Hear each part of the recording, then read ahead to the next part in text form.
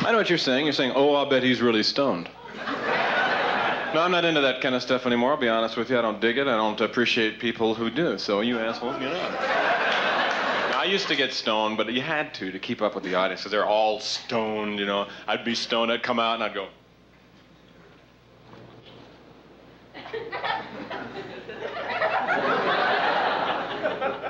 What? The whole audience be stoned, and be going... Hey, those guys are good. They'd come up to me after the show. You guys were great, man.